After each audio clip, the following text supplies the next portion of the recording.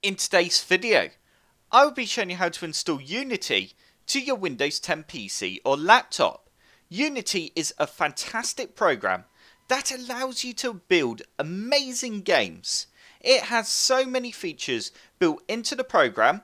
As you can see, I'm on their website at the moment and I have opened up 3 tabs, just giving you an idea of what sort of games you can create in this program. If I open up the first tab and we scroll down, you can just see from the pictures that you can do so much in Unity. You can make games for consoles, PCs, mobile phones. There is just no limit to what you can do in Unity.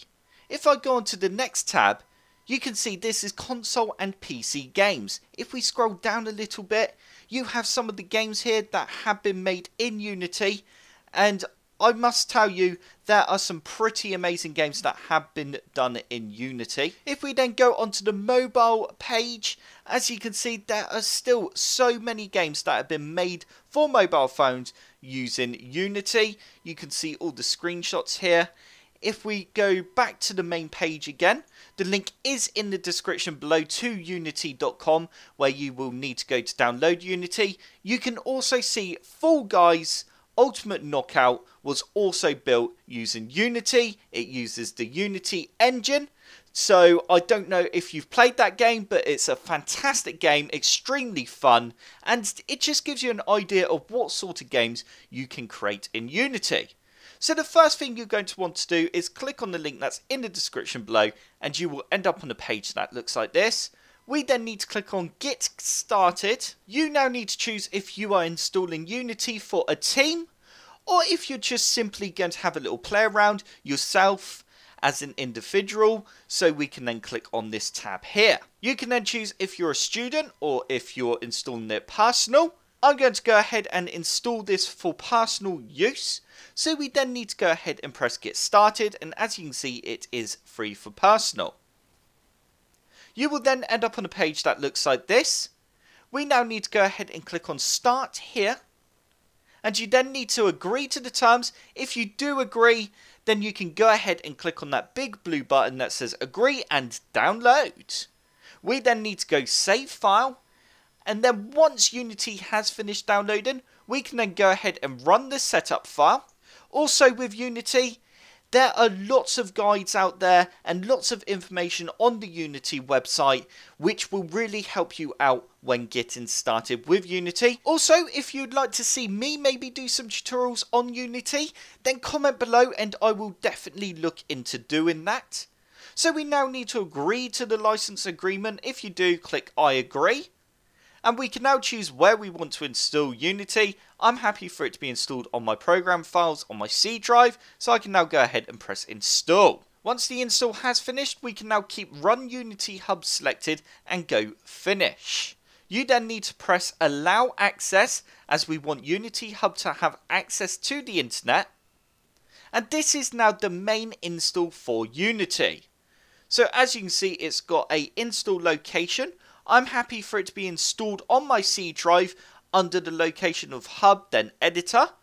So I'm now going to go ahead and press Install. You then need to create an Unity ID. If you already have one, then go ahead and press I already have an ID. If you don't, go ahead and sign up for a Unity account. Once you have signed into your Unity account, you will then end up with a screen that looks like this. You can select a micro game that you can use as the foundation for your first project. So as you can see, you have lots of different options. You have a Lego micro game, you have FPS, karting, a platformer, or just empty 3D. I'm going to go ahead and select karting and go continue. So it will now show a video for your first game. As you can see, it is there. Once the install has finished, you will then end up with a button that says Launch Unity. We can now go ahead and click on this button, and you now need to allow Unity Editor access to the internet by pressing Allow Access. And there you go. As you can see, I am now currently in Unity. This is what it looks like. You will have a Get Started with Unity window pop up, so you can go ahead and explore the project, or you can start the tutorials. If you've never used Unity before, then I highly recommend you start the tutorials, or if you just want to explore, click explore. I'm going to go ahead and explore the project, and as you can see, this is the karting game, and it looks really cool actually. You can straight away see the graphics and everything you can do in Unity is extremely good. If we go ahead and run this game, so if you want to run a game in Unity, then all we need to do is go to the top here where it says play, and you will then be able to play your game. Also on the right hand side here, you may have noticed we've got loads of tutorials as well. You've got information on the editor UI, the playtest. There's just so many tutorials that Unity gives you. So now let's just have a little drive round. There we go, this is the karting game in Unity. So you can basically get a really good idea on how to build your own go-kart game. So that does now bring me to the end of this video. Comment below, let us know what sort of game you might make in Unity. And also don't forget to like this video if you enjoyed it and it did help you. And subscribe for more computer sluggish tutorials.